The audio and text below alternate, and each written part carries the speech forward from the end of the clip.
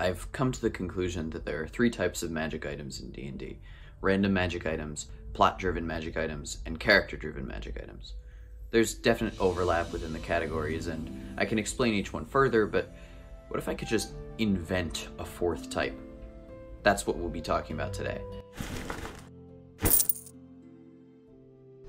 There's a not-so-secret secret in the 5th edition, and it's that magic items are necessary to balance everything, despite what the writers might say. I mean, Xanathar's guide literally says that the party is going to encounter over 100 magic items over the course of a full campaign, so they're kind of important. As I mentioned before, I see three main ways to introduce magic items to the players, but they each come with their own set of problems.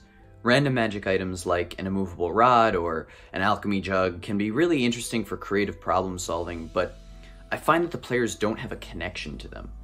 And it's a similar thing with plot-driven magic items, where it could be this really powerful artifact that is important to keep away from the antagonist, but again, unless there's a prior connection there to the item, it could just be the players are protecting it for plot purposes. Character-driven magic items are the ones that I find excite players the most, and why wouldn't they?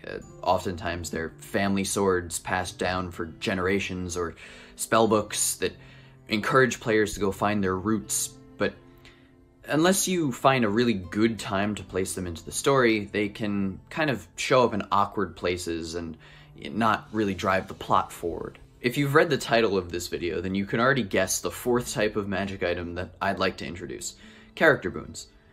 Alright, they're not really magic items, but they function in a very similar way. Abilities that players can have their characters use, and the difference is that you can introduce them in a form of character growth rather than a random magic item that someone picked up somewhere. Here's an example. The party has been trudging through a dungeon for the past few days, and they get cornered. Some kind of rat creatures get the drop on them, and things are looking grim. The warlock is backed into a corner, and they hear a voice in their head.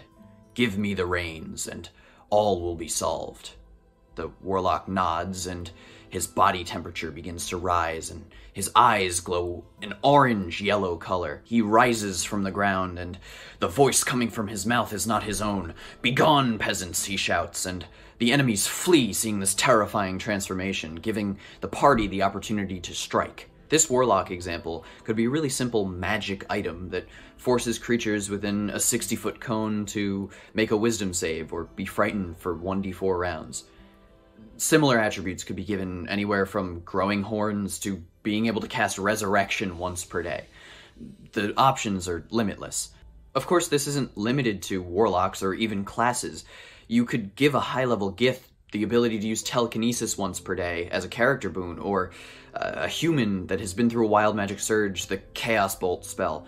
It's fun and interesting and makes characters feel cool because they have something unique to them that they earned or experienced that wasn't just picked up off of a dungeon floor. So far, I've only mentioned new magic items, but you could easily convert a classic D&D magic item into one of these new character boons. The Ring of Free Action could be transformed into a character boon for the monk as she studies graceful movement and natural terrain with the ranger. The Pipes of the Sewers are usually an instrument that calls rats, but you could easily transform it into something where the druid has been feeding and training the local rodents, and they come to his aid because he's so kind. You might have noticed that this takes a little bit of character involvement. That warlock example from earlier can be given in times of stress or need, but all the other examples require active participation by your players, which is never bad.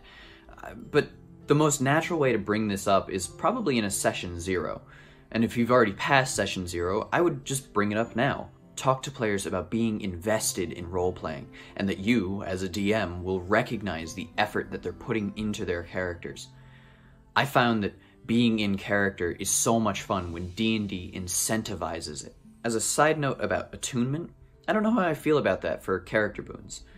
On the one hand, they can be very powerful if you provide them as you would a magic item, but on the other hand, maybe you can just balance that out by providing less powerful magic items, or just less items in general. I left a link down below to a document with just a few of my ideas on character boons, but feel free to brainstorm in the comments. As always, thanks for watching.